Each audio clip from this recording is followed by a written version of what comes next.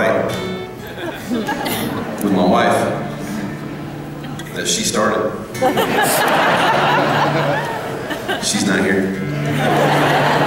My wife is OCD, my wife's a clean freak. My house is spotless right now. There are vacuum marks on my carpet. If you went in my house and you messed up a vacuum mark, it'd be your responsibility to replace it. She's passionate. One night I had some friends over at my house hanging out, some of my guy friends, some of my boys. We were sitting around my table, I was eating some snacks. I was eating some pretzels. And I dropped a pretzel on my wife's floor. Destroyed our home.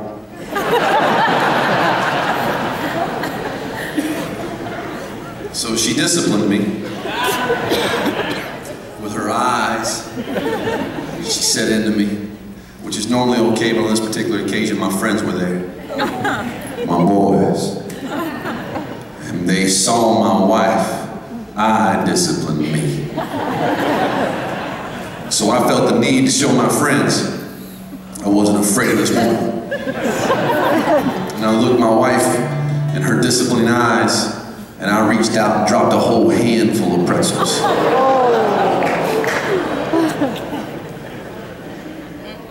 Whoa. Turns out, that's the wrong thing to do.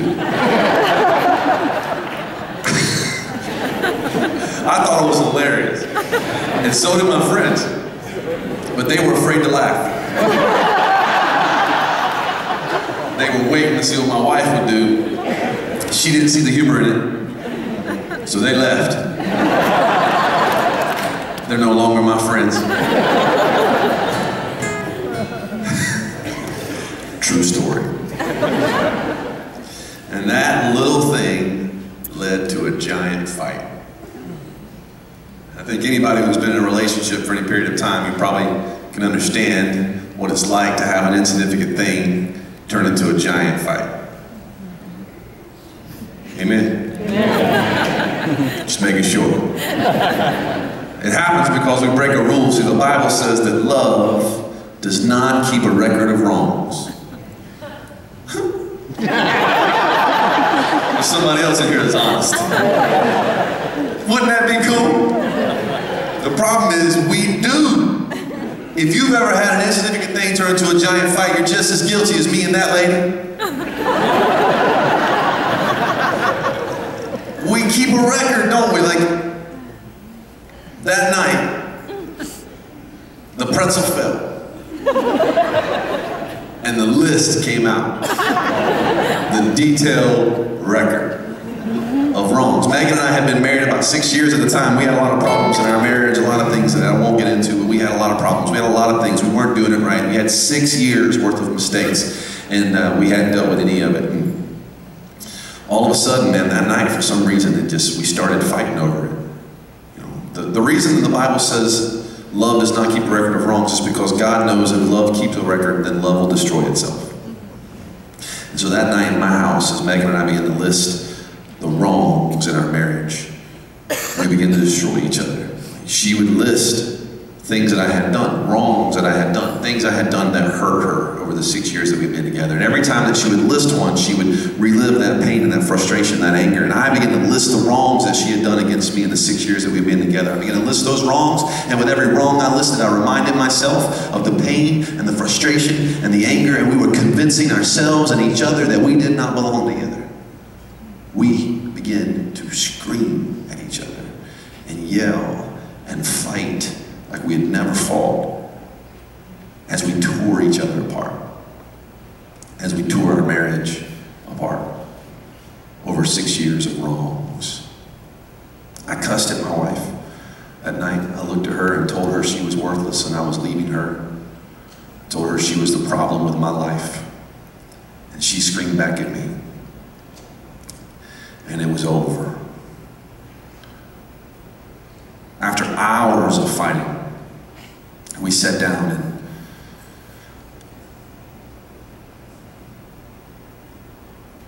don't even know, I mean, it was like, what now?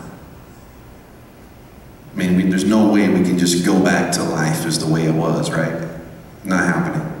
I know how you really feel about me. I can't just pretend this didn't happen.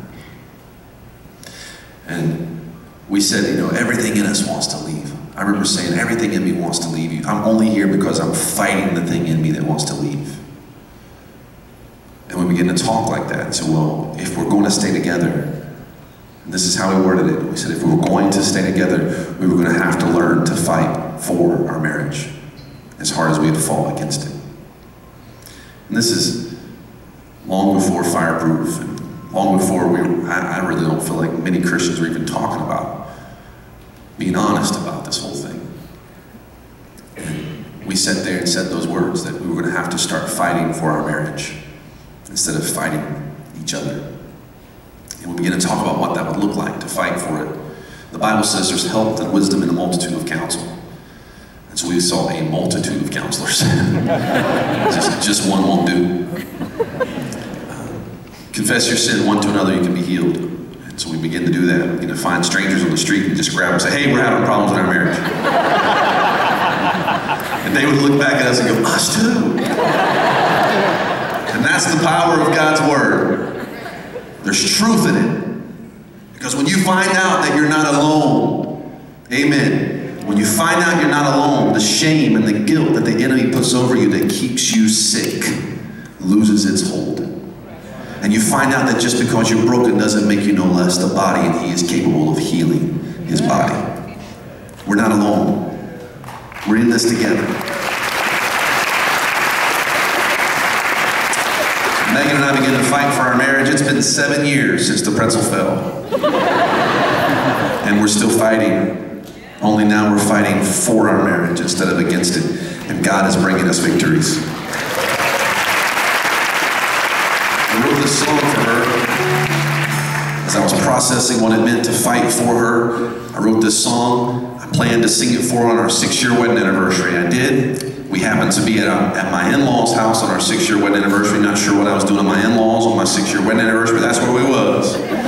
So what I did was I sat down on a rusty lounge chair on the back porch and I sang this song to my wife and told her that she was worth fighting for.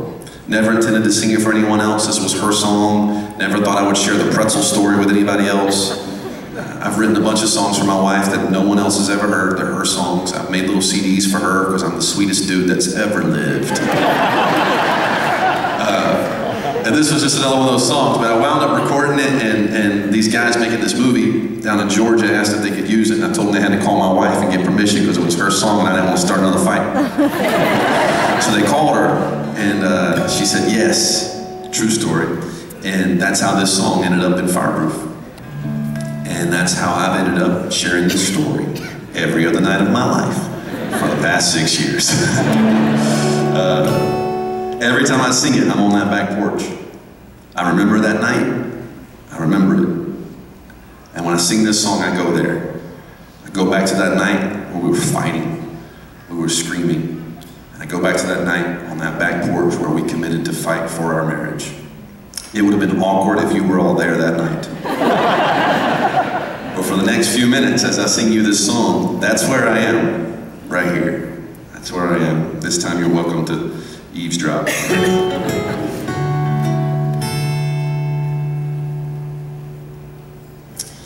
Love is not a place to come and go as we please. It's a house we enter in and then commit to never leave.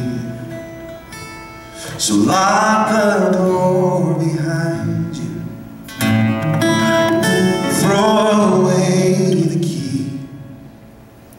We'll work it out together, let it bring us to our knees. 'Cause love is a shelter in a raging storm.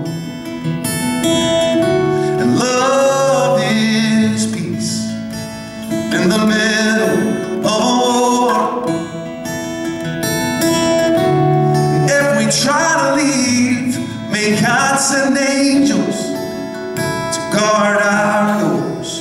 Oh, 'cause love is not a fight, no, but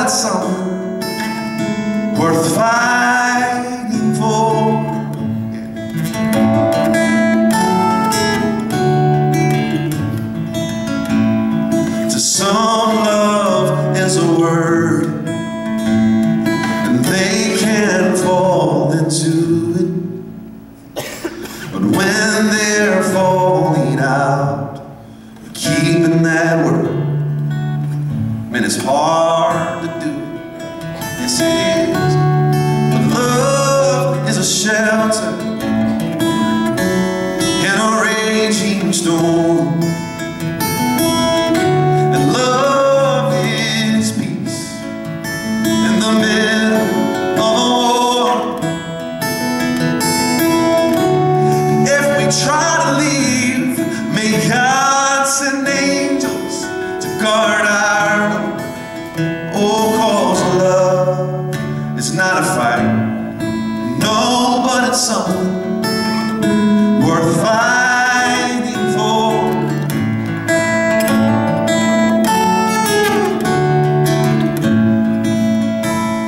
And love will come to save us if we will only call, and He will ask nothing from us, but He demands we give our all. 'Cause love, He is the shelter in our raging storms. Yes, He is, and love, He will bring peace to the middle of our wars. Oh, I've seen it with my own eyes.